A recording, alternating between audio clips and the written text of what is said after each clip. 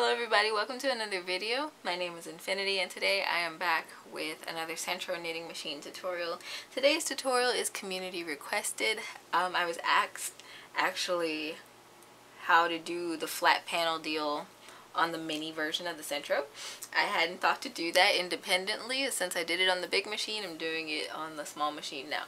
So what you want to do, you can crank to the beginning of your row and just make sure you switch your machine from T to P. Alright, and you can either start with a slip knot or not. Doesn't matter, just depends on your project. You guys know me, I always start with a slip knot. Alright, so what you're going to want to do is place that slip knot over your black hook, your black needle, and you're going to just cast on as normal. So again, you're cranking away from yourself.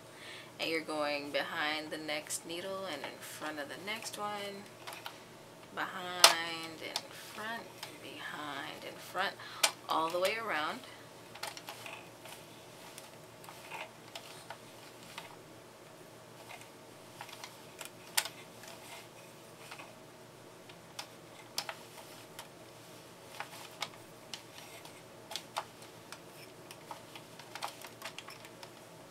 Alright. Now, like I said, in panel knitting, in panel mode, once you get to a certain point, your machine stops. So there's nothing wrong with your machine as long as it's flipped into plain knitting mode. And now that we have reached the end of our cast on row, what I like to do is give it just a light tug, just to clear up any kind of slack in there. And I'm going to pop my yarn into one of the threaders down here. And now I'm going to start cranking back the other way. Now what you don't want is for these needles to have more than one round of yarn on them, so make sure that this white needle is not catching this yarn, and the same with the black needle, which typically isn't an issue. Now what I want to do here, so as I am coming to catch this first white hook right here, I'm gently pulling on my yarn to make sure it's a little tense because these edges can get loose.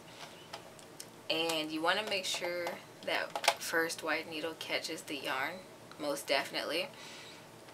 And I let it sink back down in there as I crank. And then you can let it go and you can go about cranking back towards the other end.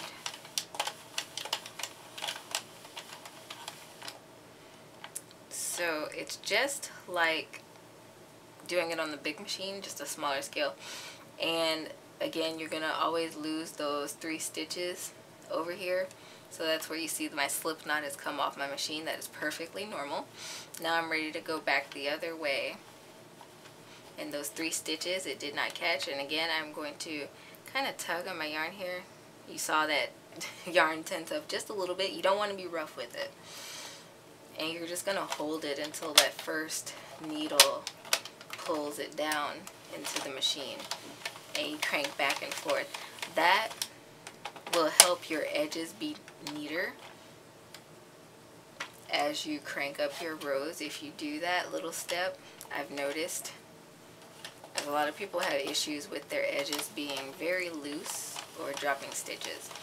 Also with this machine, just like the big one, thin 4-weight yarns and DK weight yarns work best with this machine.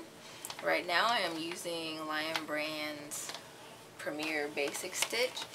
This works really well in both my mini and my large Sentro, so I use it quite often for videos as of late. And I try to keep it in stock nowadays now that I know it's a for sure thing. So I'll leave a link to that yarn down in my description box below.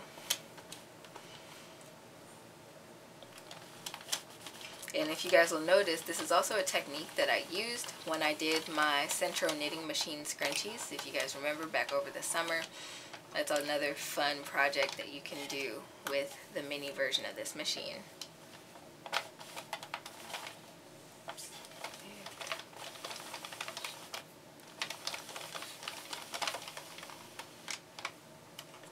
And a big part of not losing stitches or not getting those loose ends is just take your time at either end and crank it slowly.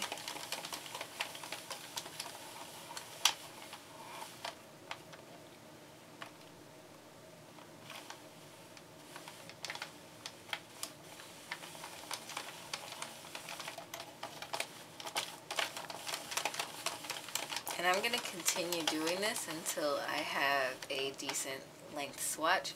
I'm probably going to knit up a long enough piece of fabric to make another scrunchie so I don't waste my yarn. And you can crank as many rows as you need for your project.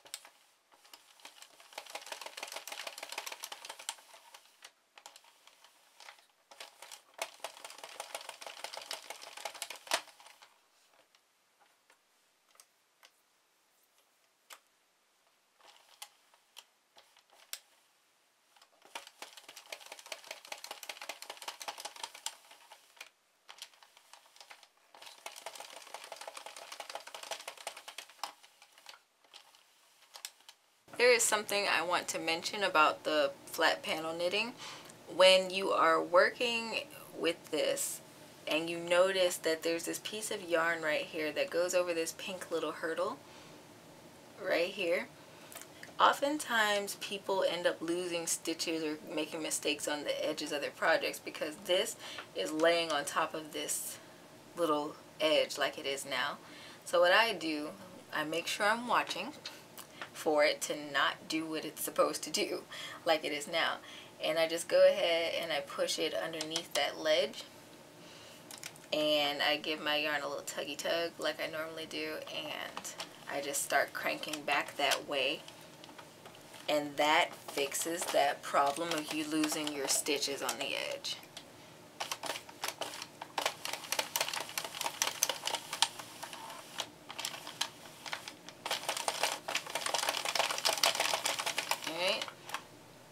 And it does it again, so I'm just gonna push it underneath there. Sometimes this guy needs a little bit of help, and that's okay as long as you're watching.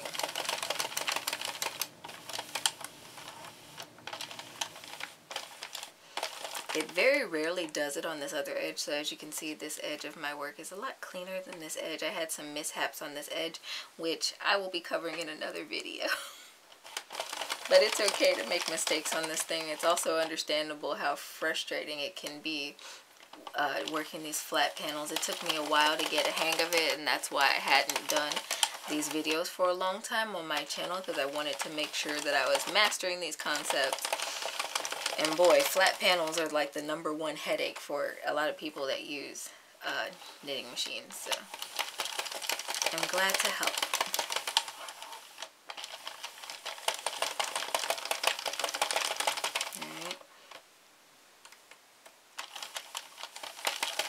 And for me, it does this almost every time I get to that other side. As you can see, this piece of yarn went directly underneath this little hump here. But on this side, it just lays right on the edge here. And you don't want that.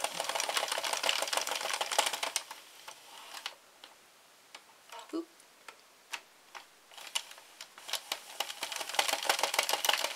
And this is why these flat blanks on the Sentro make a great base for the scrunchies, because you can hide those messed up edges with the sewing onto the elastic. So yeah.